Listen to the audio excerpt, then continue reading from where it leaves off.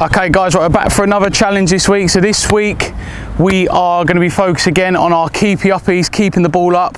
Okay, I'm going to show you some different ways and we can do that, some different techniques to be able to keep the ball up and keep it under control as well. Okay, so to start with, again, like every session, I've got my square set up. Okay, so this is my area I'm going to use. Don't need a really big, massive space. We want to be keeping it under control, want to keep it close anyway. So I've got my square set up. This is my area. I'm going to try and keep the ball within this area. If I can keep it tighter than that, then even better. Okay, and all I'm going to do to start with, just to get us going.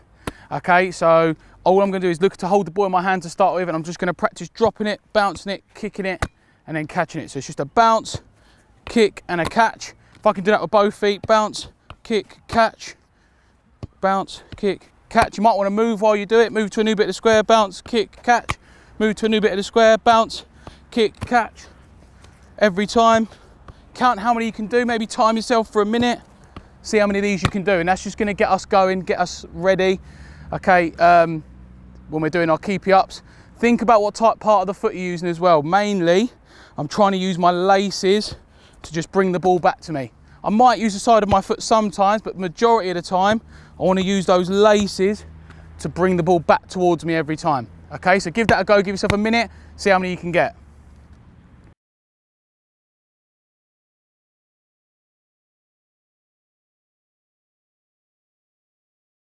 Okay, perfect, so now you've got your score for a minute. You're going to try and beat that now. We're going to make it a little bit harder, so we're going to progress it a little bit each time. This time, it's going to be a bounce, kick, kick, and then a catch.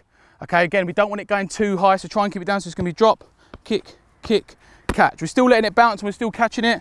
Bounce, kick, kick with both feet, catch. If you want to just use one foot, that's fine. Try and use both feet if you can. Even your weaker foot, move to a new bit. Kick, catch. Remember to try and use those laces. Catch. Count how many sets you can do. Give yourself a minute and see how many you can get and see what your best score is.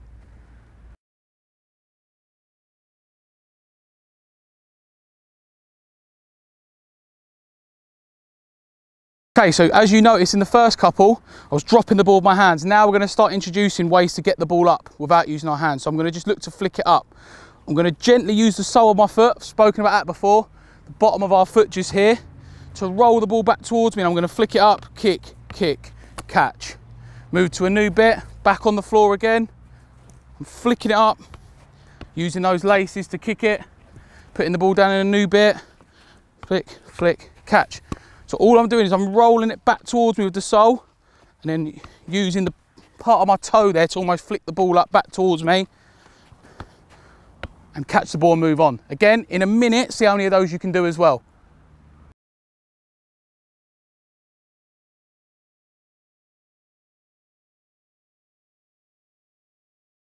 Okay, excellent. Now we're going to look to get different parts of our body involved. Okay, so it's getting a little bit harder each time. And again, I want to see how many you can do in a minute of the particular skill.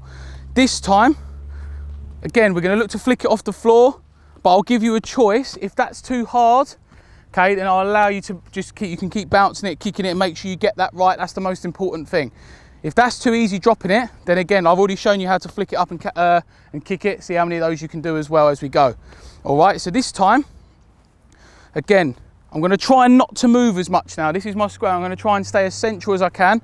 And I'm going to look to flick it up. It's going to be a kick, and a knee, and then back down. Okay? And again, it's going to be a kick, a knee, back down. So we're just building it up slowly. A kick, a knee, and then back down again. A kick, a knee, and then back down. Okay? So we're just building it up gradually each time. Okay? See how many of those you can do. So it's both feet, one of your knees, back down in a minute, go.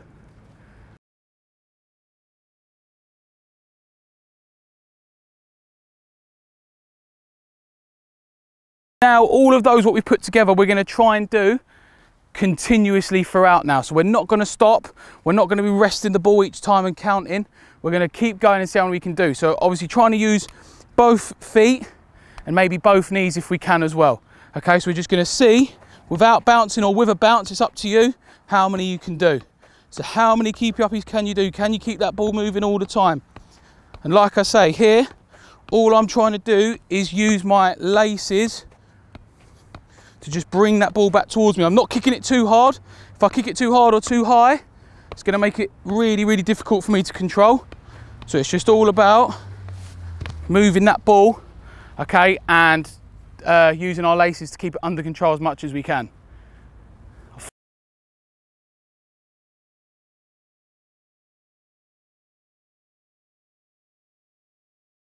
Okay, now here's a couple maybe for a couple of the older players.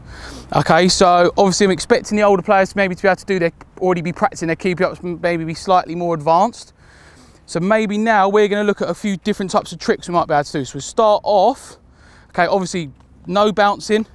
Can we look to getting an around the world in there? Okay, so what you want it to look like, slightly like that. Can you get one of those in there? Can you try and keep that ball, again, under control when you're doing it though?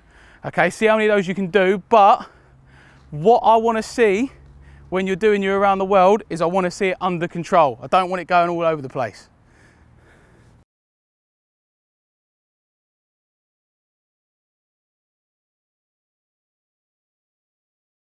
So I'll break down how to maybe do an around the world. I think the best way to try and learn it is, again, balance to start with. So can you just roll that ball back and keep it balanced on your foot for as long as possible? Once you've got that balance in there, okay, and you're able to keep that ball nice and still, it makes it a lot easier to be able to do that motion and getting your leg all the way around the ball. Just get us used to moving our foot around the ball. What you might want to do to start with is look at bouncing it or dropping the ball, moving your foot around it, flicking the ball up and then trying to catch it rather than trying to start straight away. So what you might want to do is a little bounce, flick it up, catch it. Just to get you used to that motion.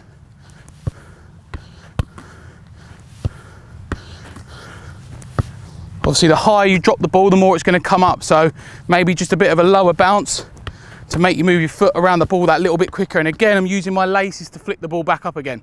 See how you get on, see how many of those you can do.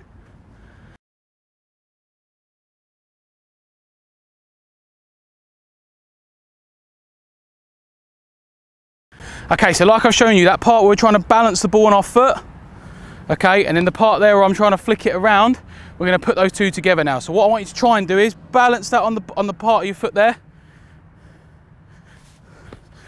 and it's a flick up after that. So can you just roll it around and try and flick it up? If it's too hard to start with, it is difficult, try it with a bounce.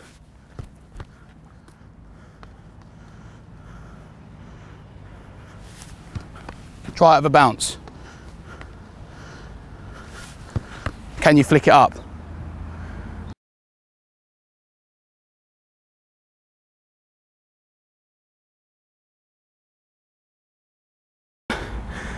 Really, really difficult, okay? Older players, and see if you can do it. Send your attempts in with having a go. Can you try and roll it back off the floor, flick it up, little around the world, back into your hands. Give it a go.